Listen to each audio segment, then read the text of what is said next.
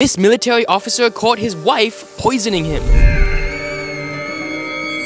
His wife was pouring 2 cups of an unknown liquid into his coffee pot. Whatever's in there's a lot of it. And when he checked what his wife was using to poison him, he discovered this.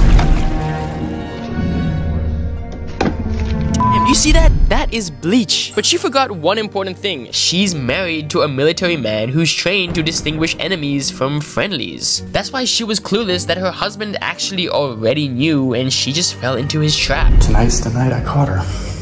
On video. So let's test this water. It's gonna be purple. Boom. I knew it.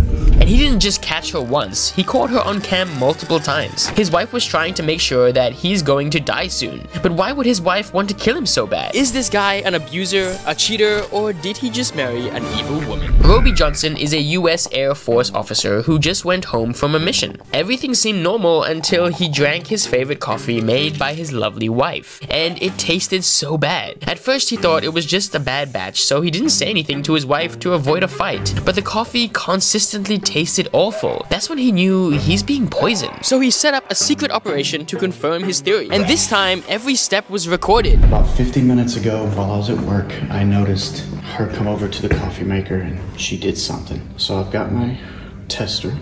I'm going to add the water to see if there's chlorine and pH is off. He first tested their tap water. It turned out normal. And when he tested the coffee pot, this was the result.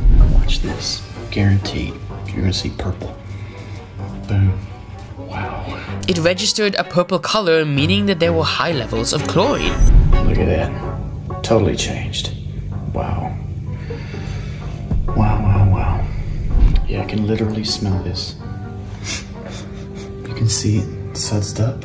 Soapy. The water in the coffee pot produces bubbles and it stinks really bad. Pretty certain it is because I saw the bleach bottle over here. I saw it be pulled out.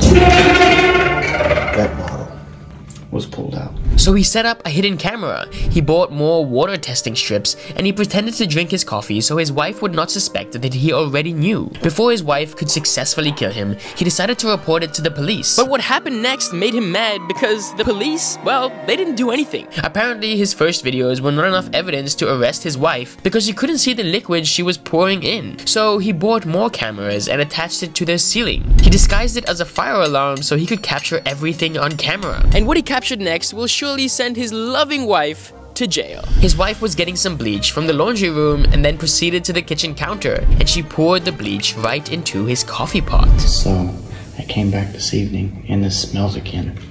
So I'm going to do a test. Boom. Wow.